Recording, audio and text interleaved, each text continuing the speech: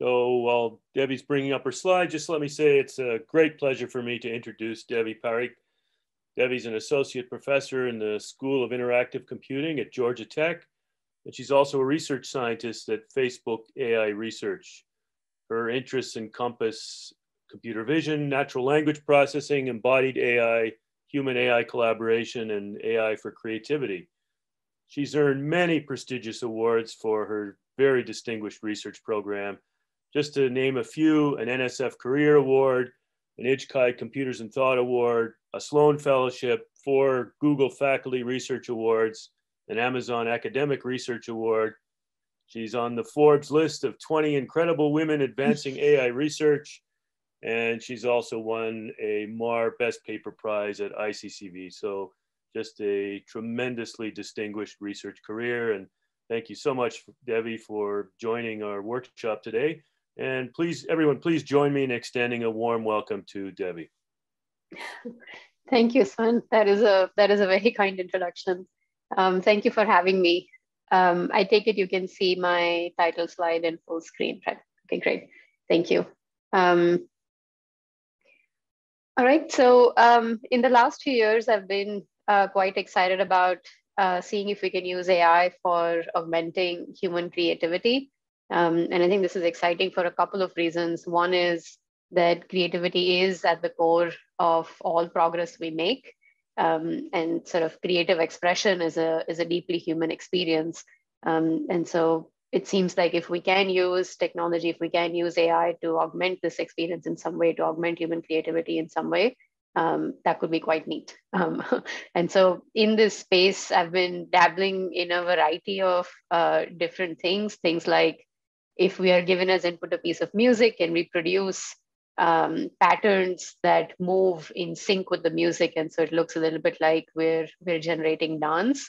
So for example, here's an example output of that.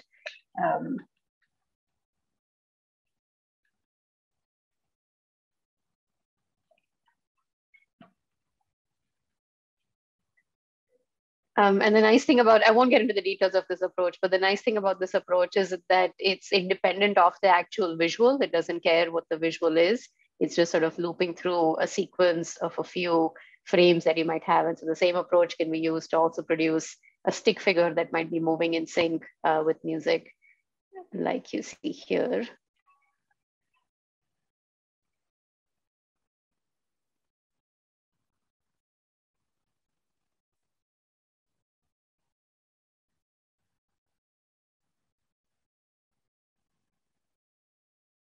And then it was also tempting to go the other way, where if we have as input a dance, like you see here, can we produce music that is in sync with it? And here the music is very simple music, it's just a pentatonic scale, but this is what that looks like.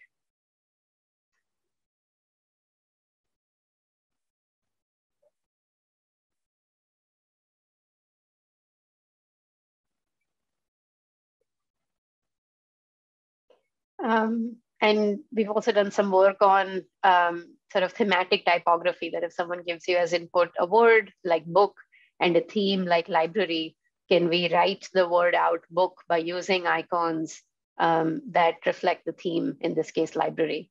Here are a few more examples of that, of car with the theme driving, and road and signs, of the word witch in the theme Halloween, of the word play with the theme Olympics. We've also done some work on if someone describes their day in some sentences, can we automatically extract the topics they're talking about? Can we automatically extract the emotions they might be describing and generate these sort of abstract visualizations of those topics and the corresponding emotions and things of that sort. So I'm not going to talk about those things in detail. I should have said that earlier, so the organizers weren't freaking out that I'm not going to talk about sketches. But yeah, so today in my talk, I'm going to focus on 2 projects in the context of sketching and in particular collaborative sketching. So the first one is where we were studying human collaboration in the context of sketches. So these are humans collaborating with each other to generate sketches. And so we had this, the setup that we were looking at is that you start with this blank canvas and one person comes in and adds a set of strokes. somebody else comes in and adds more strokes to it, a third person comes in and adds more strokes. And through this, in this case, we're looking at 30 different people who are incrementally and sequentially contributing to this sketch that is being created over time. And we were interested in studying some collaboration mechanisms in this setup to see what leads to more interesting sketches. And so there were a few interesting things about this that, for example, we noticed that in some cases, you might think that a sketch is going in a certain direction, but then based on what somebody else comes in and draws, it kind of goes a different way. So here's one example where at one point in the sequence, this is what the incomplete sketch looked like. And to me, at least, it had seemed like that this is probably going to be, maybe it's a house, maybe it's a home. We'll see more objects, maybe some people in there, and that's how the story will proceed. But the next person who came in decided to draw this cat that is sort of outside this house, and it's raining on the cat. And so that became the focus. But now there's this other creature that's holding up an umbrella for the cat, and not much changed on the interior, on the inside of this home, which was interesting. Here's another example where at first it's unclear what the person might be trying to draw, if at all they had something in mind, and then it becomes even more unclear. And then someone else comes in and sort of thinks that this could potentially be an animal in the red strokes. And so they add more features to that to make that more clear. And then someone comes in and then emphasizes that even more, that this is the thing that we could be building on, and it goes forward from there. Here's one last example of that, where initially it's, I don't know if you would see something here, but then someone comes in and sort of emphasizes certain pieces of it, and the story or the sketch kind of goes forward from there. So that was interesting in itself. But going back to the collaboration mechanism, what the setup that we decided to look at was, on one hand, you can have just one person sketching the whole thing out. On the other hand, you can have this completely free-form collaboration where, like I said, everyone just comes in and sketches whatever they want. And the third setting that we looked at was this collaborative setting that has a voting mechanism in there, where at any stage, at any stage of this incomplete sketch, we have 5 people come in and add to it.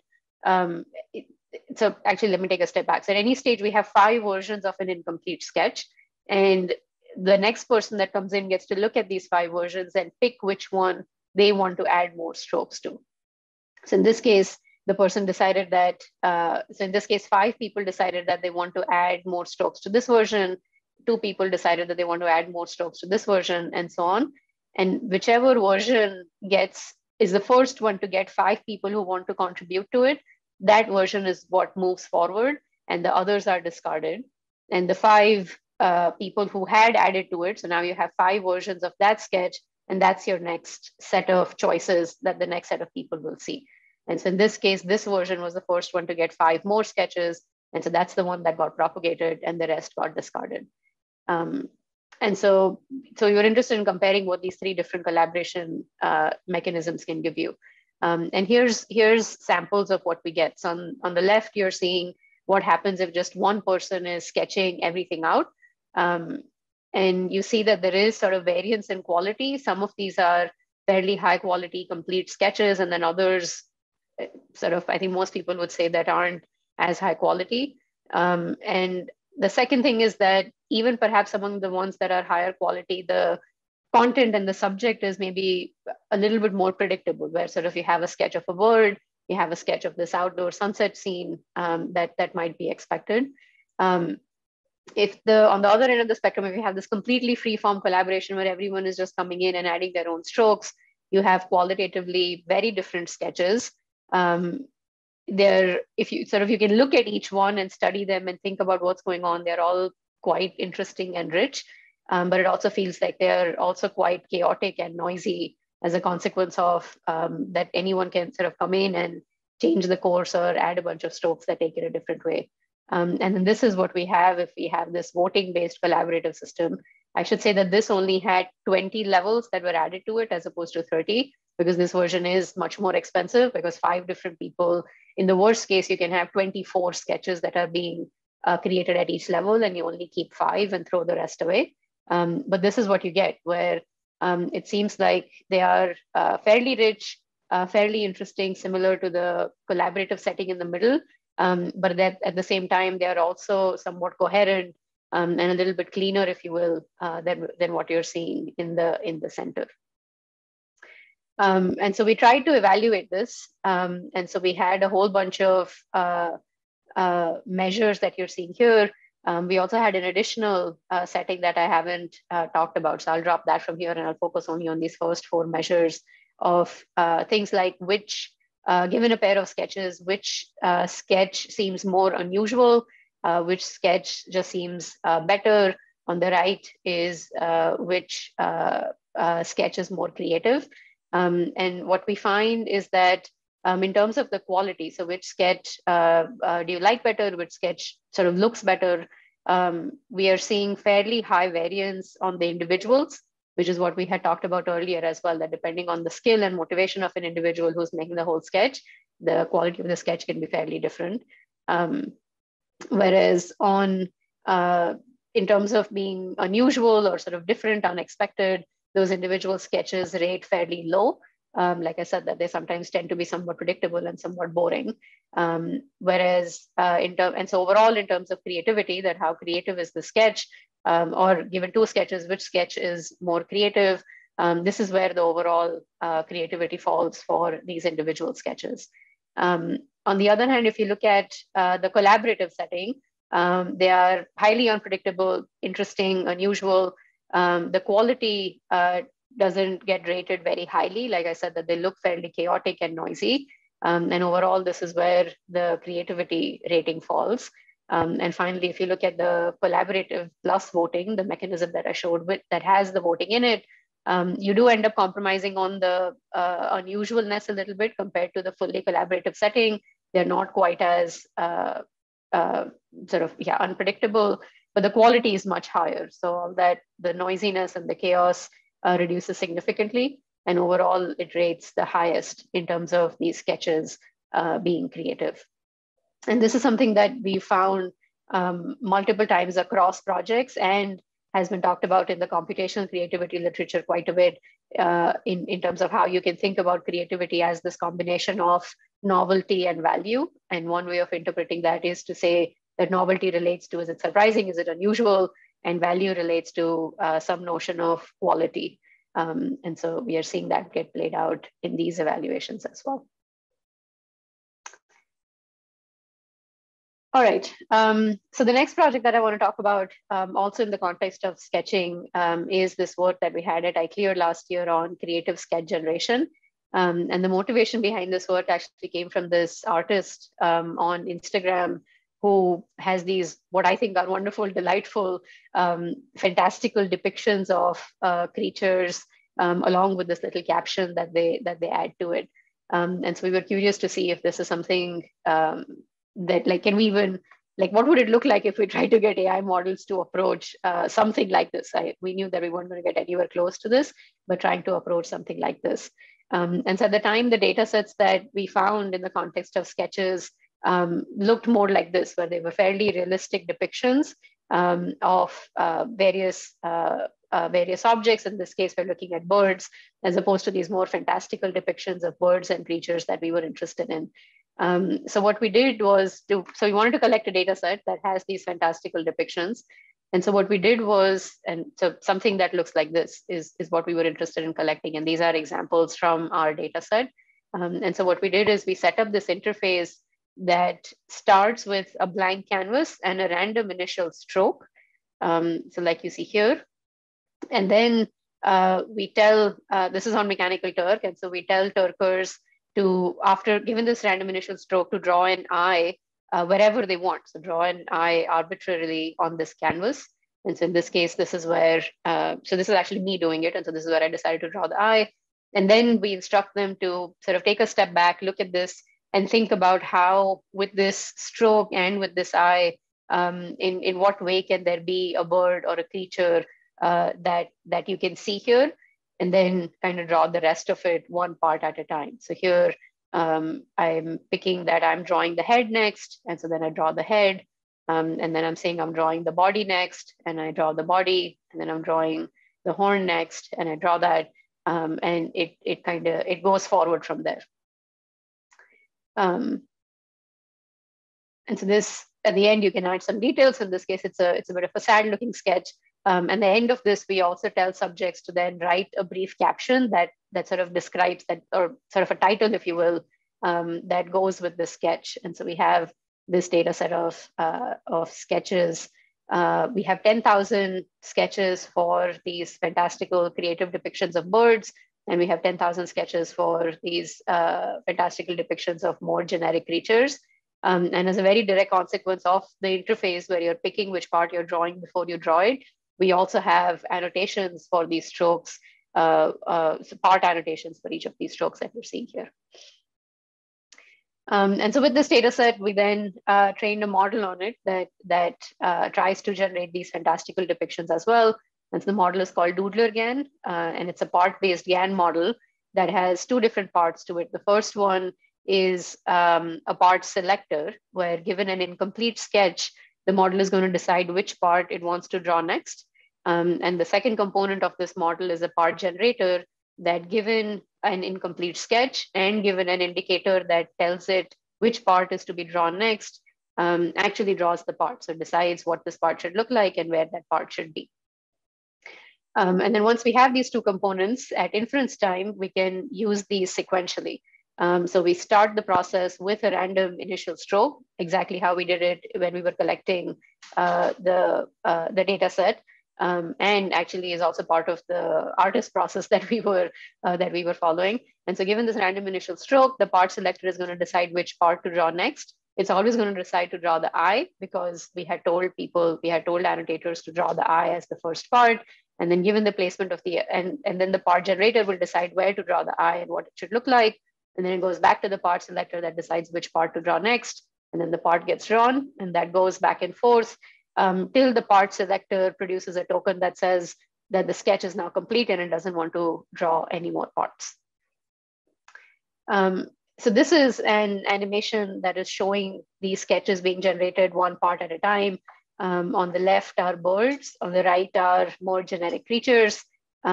The birds look more like birds. The creatures don't always look like creatures. So we have better generation quality for the birds, as you can tell here. And there's much more room for improvement for these generic creatures. And you're seeing the part labels in the colored font, so you can tell which part the model is trying to draw next. One interesting thing, and one thing you may have noticed, was that our sketches that are being generated are fairly low resolution. And one thing that we found was we were sort of trying out these post-processing techniques to convert these PNGs to these sort of pixelated images to vector graphics.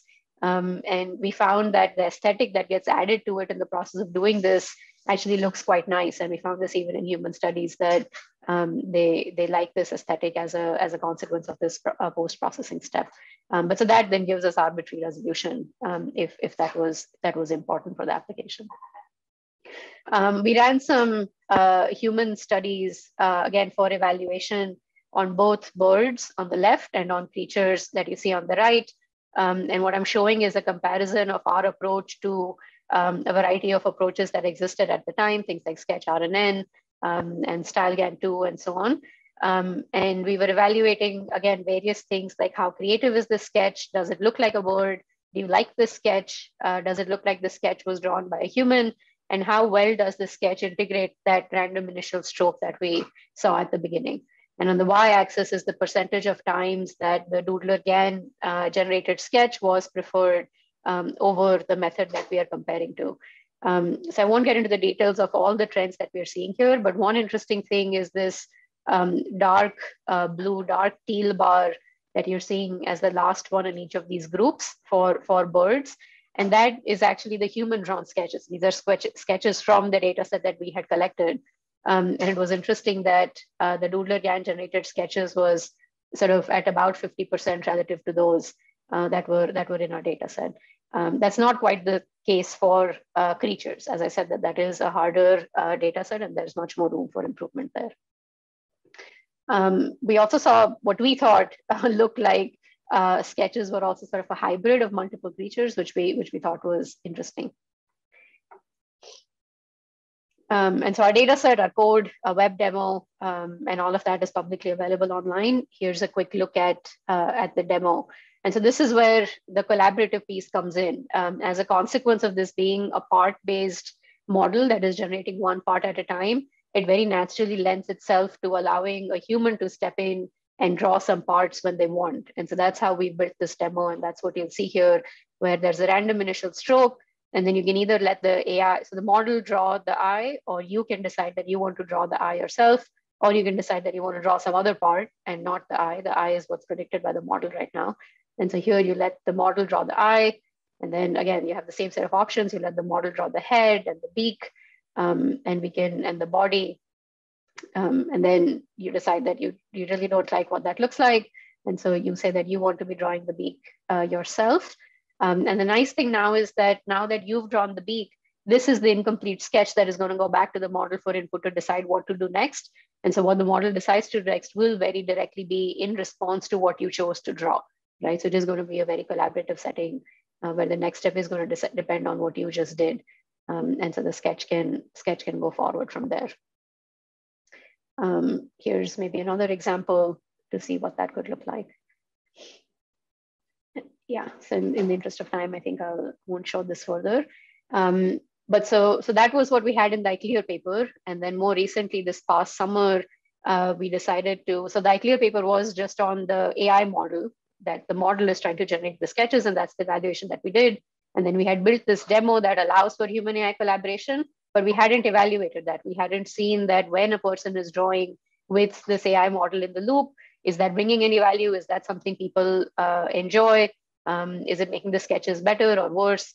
And so that's what we studied over this past summer, where exactly like you saw in the demo, that's what you're seeing here, the similar functionality, except now it's set up in this pairwise setting, so that on Mechanical Turk, we can either have two people that are drawing with each other as partners, or we can have a person and the AI model in the same setup drawing with each other as partners.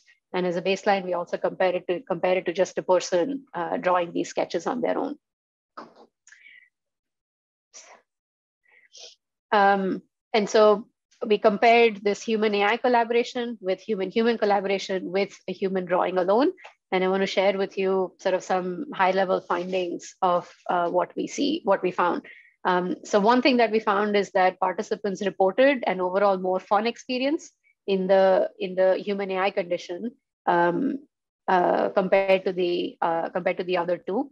And if you ask them, would you rather do this drawing activity with, would you rather do it alone? Would you rather do it with a partner? Or sort of either way is fine. You don't really care. Then in human, they are much more interested in doing it with a partner. But even with then comparing it to human AI, but even with a human AI, they are more interested in doing it with a partner. Only 15% say that they would rather do it alone, and 34% are indifferent. So this was nice to see. That was not obvious to me going in. There was a very good chance that the model would just be annoying, and people would rather do it alone than have to interact with this model. So that was nice to see. If you ask them who contributed more, and you can compare human to human AI, and in the human AI setting, more people think that they contributed more, but there were 30% who thought that the partner contributed more, and then 17% thought that they contributed equally. And it's interesting that when collaborating with the human, people gave a lot of credit to the other person. And this is something that we saw throughout. There was a lot of sort of kindness in how people were evaluating their partner. And so here, for example, they're saying that the human partner contributed more than they did. If you ask them, who do you think was your drawing partner? We hadn't revealed to them whether it's a human or a machine. And so it was interesting that even when the other side was a human, 8% of the times they thought that it was a machine at the other end. When it was in fact a machine, then most people could tell that they're interacting with a machine, but 32% thought that it's actually a human at the other end, which was interesting. We have a bunch of various ratings that we've derived, where we've taken inspiration from computational creativity literature. Here's one of them that rates overall creativity. And it turns out that human AI collaboration is leading to more creative sketches than human only. Again, human is better, but there is some value that the AI model is bringing as compared to someone just drawing alone. Some other findings, human AI drawings rated as significantly higher on creativity and artistic skill as compared to humans drawing alone. People collaborating with the AI enjoyed the process the most, which was interesting. So even more so than people collaborating with other humans, they enjoyed the process more with an AI. People thought they were more creative than the AI partner, but would still rather have an AI partner than no partner at all. People were more likely to correct the AI's parts. So there was the option of undoing and adding the part yourself. And so we saw that happening more with the AI parts than with the human collaborator. And it's interesting to also think about sort of the social dynamics of this, that if you think it's a machine at the other end, you might be more willing, you might be more okay with correcting them. If you think it's a person at the other end, you might be afraid of sort of offending them or something like that. And how that plays into this evaluation is something we haven't looked at yet. We also had this chat interface with various prompts, and I haven't talked about the details of that too much, so I'll skip this. And so that's all I have. That was a lot of text, so I just want to show some visuals of other sketches that were generated by Doodler GAN, and then went through these sort of vector graphics, higher resolution that you're seeing here. So with that, I'll summarize. I think in this general space of AI for augmenting human creativity, I think there's tremendous scope for progress and doing exciting things going forward. We don't have answers to certain basic questions of what is creativity. And I think as far as I can tell, even philosophers don't really agree on that. So I don't know if we'd make much progress on that. But this question of whatever it is that we think is valuable about creativity, how do we operationalize it? What are the right domains to be looking at? What are the right tasks to be looking at? Who is the target audience, the target users? When we think about augmenting human creativity, who are these humans we're thinking of? How do we evaluate? What do benchmarks look like? Maybe some of these questions we could talk about in the panel. And like I said, I think human AI collaboration is central to this. When you're thinking about AI augmenting human creativity, you kind of need both of those when you're thinking about it. And I think that's nice. And at a higher level, like I said at the start of my talk, creativity is at the core of all progress we make. And expressing ourselves creatively is a deeply human experience. And so if we can use AI, if we can use technology to enhance that, to augment that, that seems like it would be quite exciting. And so with that, I'll stop, and I am happy to take any questions if we have time. Thank you, Devi. Terrific talk. And we have plenty of time. We have 15 minutes by my watch. Oh, wow.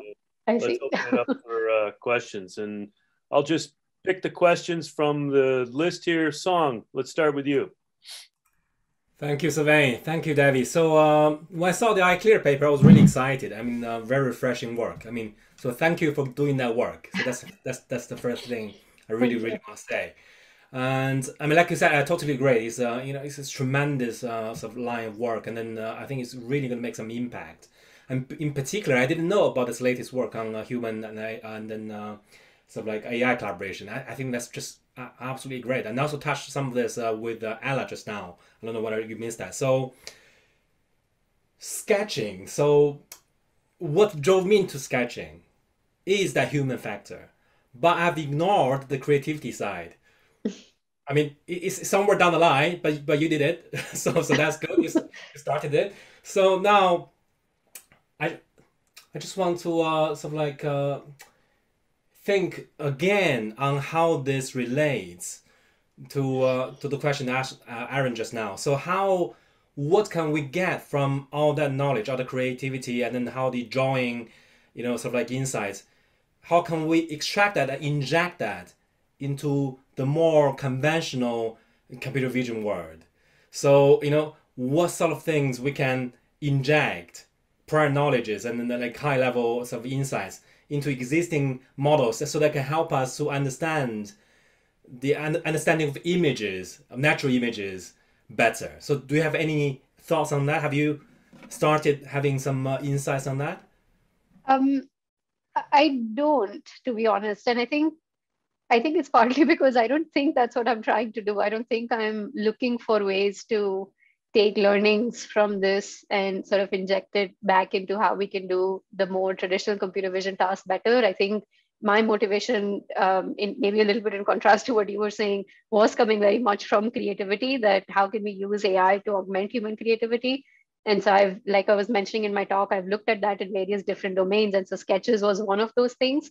So I've been thinking about it more from the other direction of given what we found, for example, in these human AI collaboration studies that I presented towards the end, what does that tell us about what role AI can play for augmenting human creativity?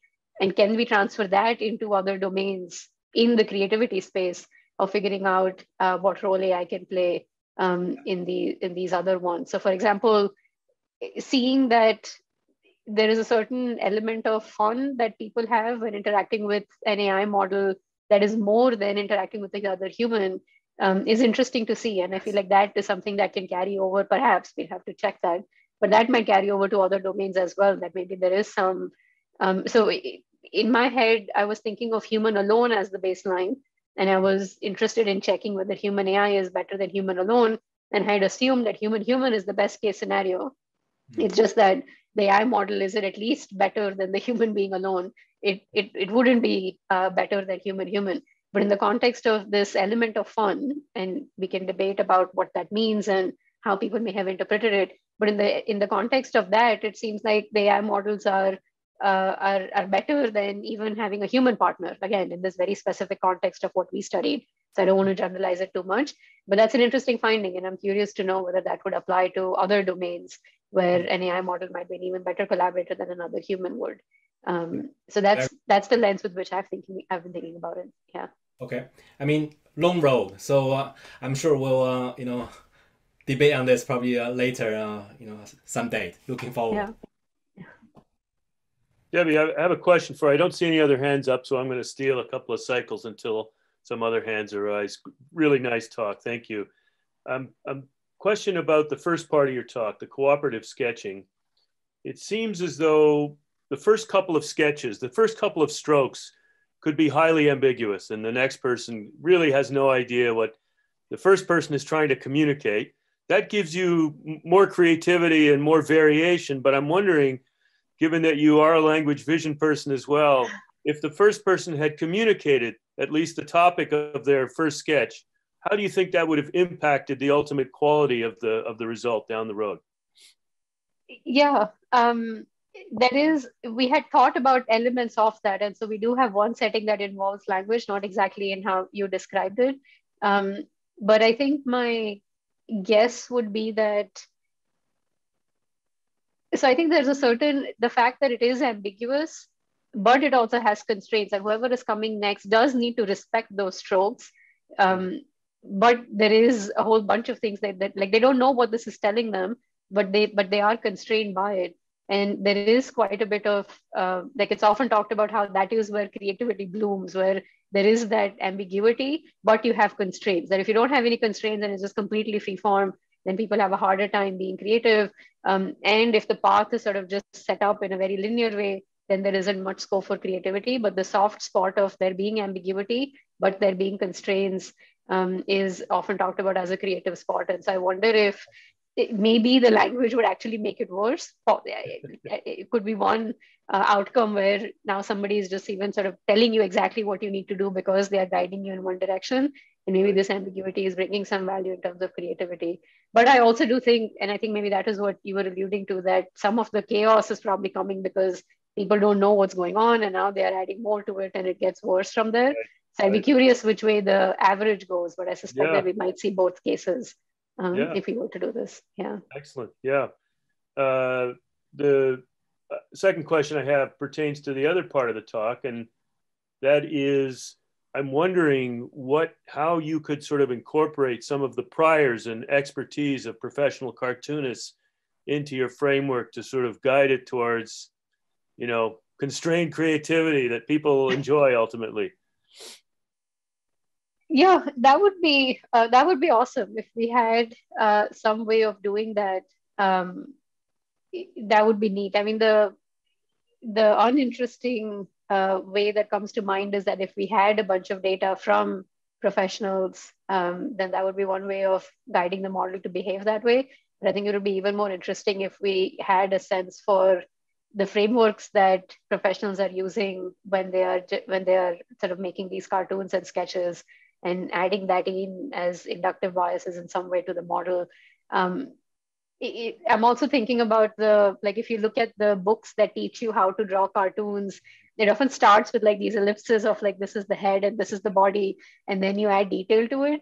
And so there being this maybe library of shapes or sort of primitives that you're starting with, and forcing the model to kind of go through that process of like a course layout, and then maybe adding detail that's more freeform.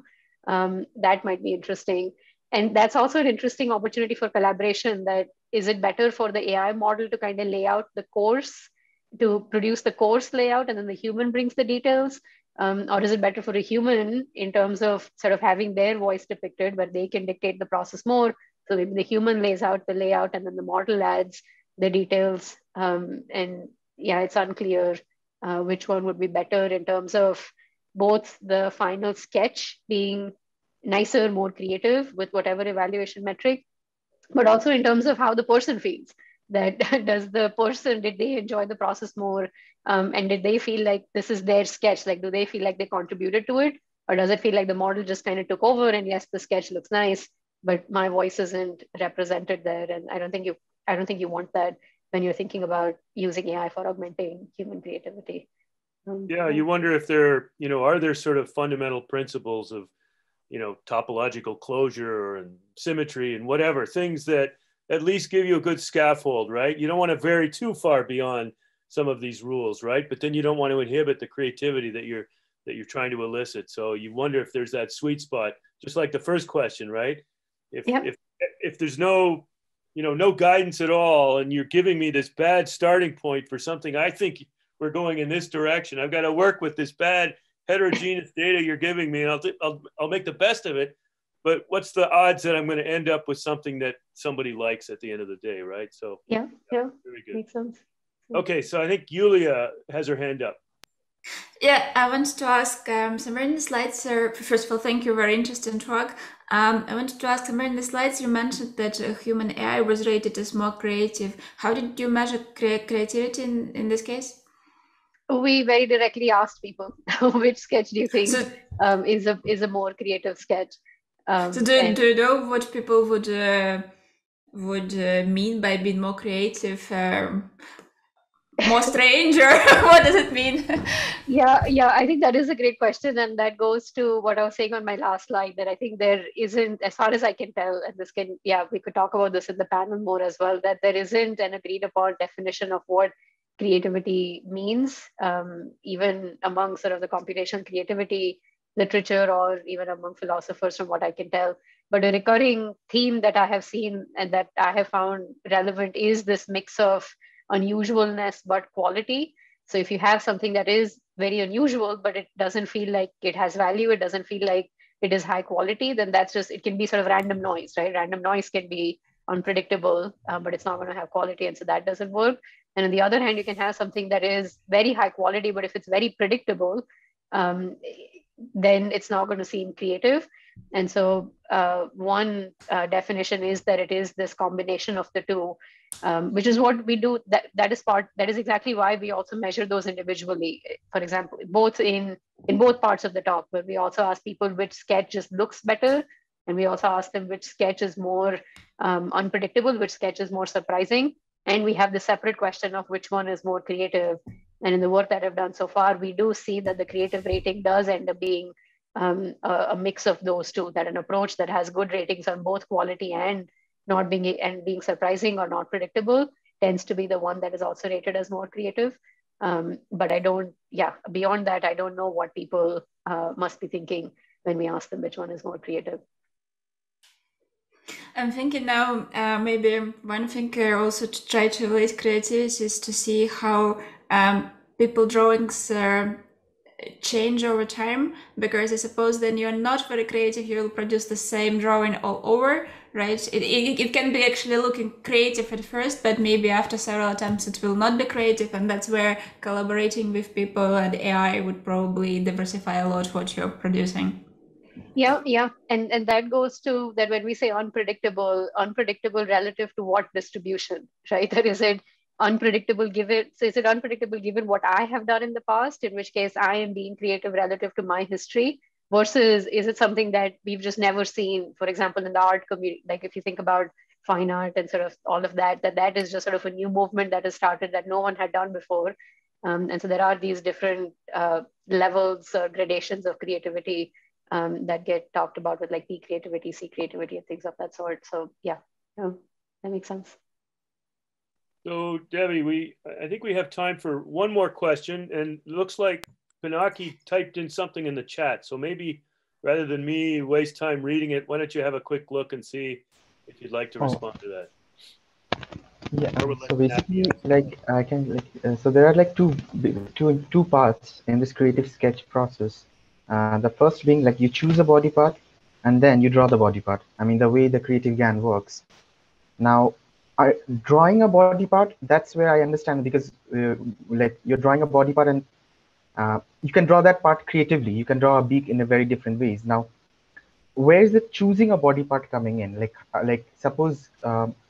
Which body with the order, because you have fixed number of body parts, say like 10 body parts, and the order of the body parts that you have chosen, specifically for the cases when you're drawing a bird itself, like do you like, why do you like, where is the like I'm trying to understand where is the creativity there in choosing a body part and not drawing the body. Drawing the body part is okay, but choosing which body part to draw, in which order to draw.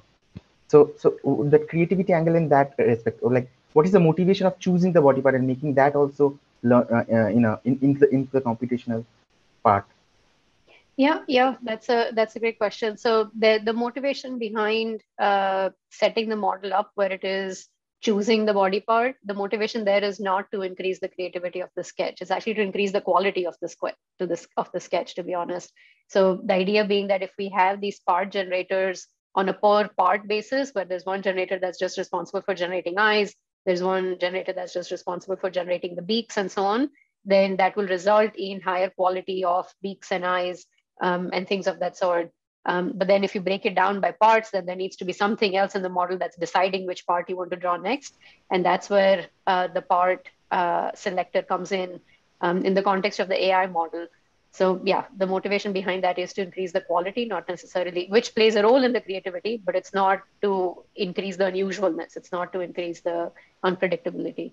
The other and perhaps more important value that part selector brings is this ability of human AI collaboration. Because it is a part-based model, it very naturally sets itself up to that the model draws a part and then the human draws a part and they can go back and forth, which I think is, yeah, so I think that is a natural way of setting up collaboration. So that's the other value that I think the part selector brings.